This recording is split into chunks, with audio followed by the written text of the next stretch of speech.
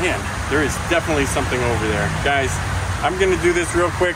I gotta get out of here, man. This is freaking me out.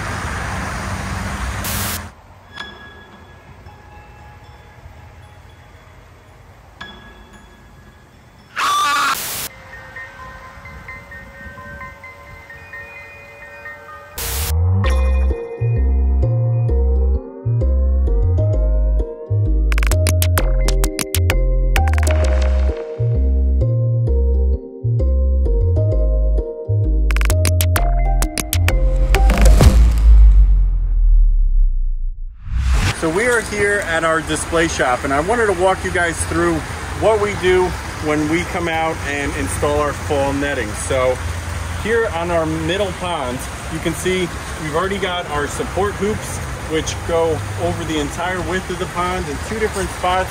We do that because we want this netting supported, okay? And it sounds like somebody's out here with me. It's just you guys. I don't know, I heard something over there. Weird.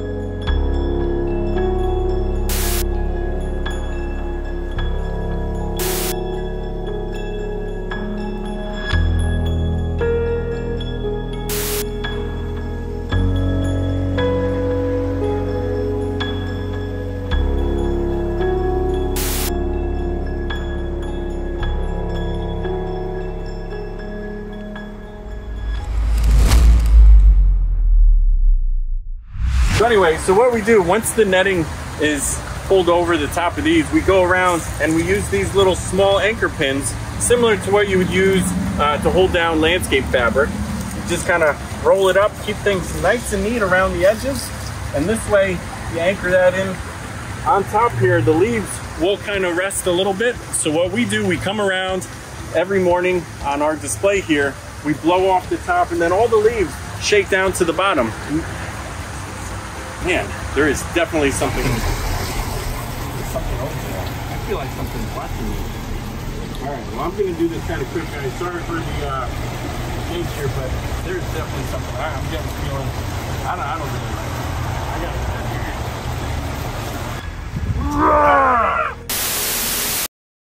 it. Hey guys, Drew here with Atlantis' maintenance department, and I just wanted to kind of walk you through what a typical maintenance visit to one of our customers looks like and what we kind of have to do, what we check during the fall. Now on top, you can see we already have our protective fall netting up and supported over the pond. What this does, it keeps all of the debris that's starting to fall from these deciduous trees out of the pond.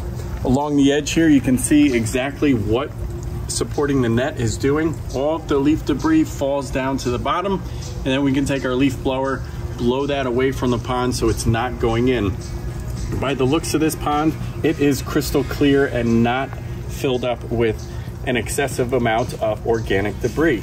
So what we do first, we just kind of have to pull back our netting and then open up our skimmer lid, and then wow, all of this small debris is actually in our skimmer basket, collected here for easy removal. So our first thing that we do, we pull the basket out, and then we're gonna dispose of this stuff so it's not sitting, clogging up our pump or restricting flow through the basket to the pump. Next step, we're gonna actually pull out that pre-filter mat that sits just under the basket but over the pump. This has really got a lot of goop and stuff in it. So what we're gonna do, we're gonna scrape off most of it. We're gonna dispose of it just like the stuff that was in our basket. Then we're gonna take this over to the hose on the driveway, flush this out. This is just a pre-filter for the pump which sits in the skimmer below. So this doesn't really hold or it doesn't hold any of the necessary bacteria like the pads up at the top. So we are going to actually vacuum out all of that stuff here in the bottom to make sure that our pump is not going to get clogged, and it's going to have unrestricted flow up to our biofalls up there. Now, we do all of this maintenance before winter comes along, and then we'll come back. We actually take our netting down because we don't want the weight of ice and snow to kind of compress this down and sink it into the water, which could be frozen at that point, and tangle itself in and rip the net, because we try to use this finer gauge heavy duty net, you know, for a few seasons. So we'll come back probably around the Thanksgiving time. We shut down our pond. We're gonna shut down the pump, disconnect the check valve, flush all the water out, clean our filter material, drop in a bubbler, and then this pond is basically going to be going dormant for the months of winter, which could be from November to March, you know, depending upon Mother Nature. But this is just, again, a typical visit during fall on a pond that's already been netted, but you can still see there is debris that is smaller than the holes in the net. So we want to make sure, again, that the pump's not clogged. And then this stuff is just not sitting, decomposing in the system. So we're going to flush this all out, make it nice and clean, protect our pump from getting clogged and having to overwork itself. So let's get to it. This is going to be a little muddy.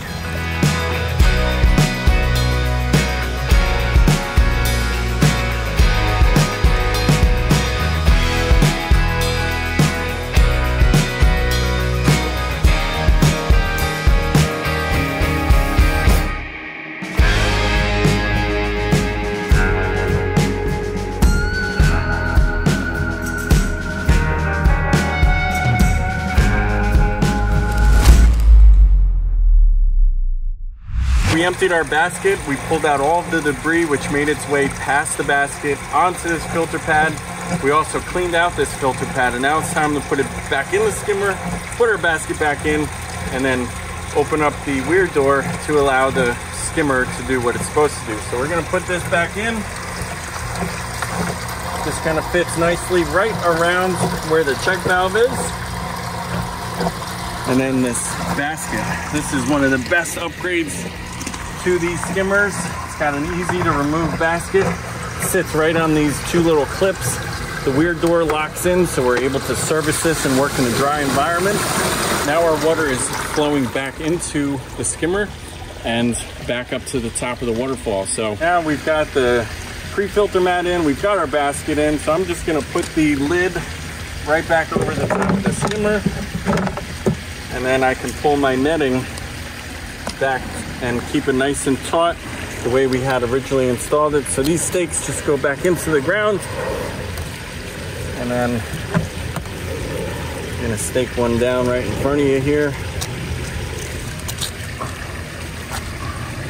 And then last but not least here, we're gonna go around and just blow away some of the debris that's made its way onto the net, roll down to the side, get that away from the pond, so any gust of wind and stuff isn't going to blow all this fine stuff which may make its way through the net into the pond, clogging up that skimmer again. So just a quick little leaf blow around the edge of the pond keeps all this debris away from the netting from weighing it down, and also just keeps this whole area looking nice and clean.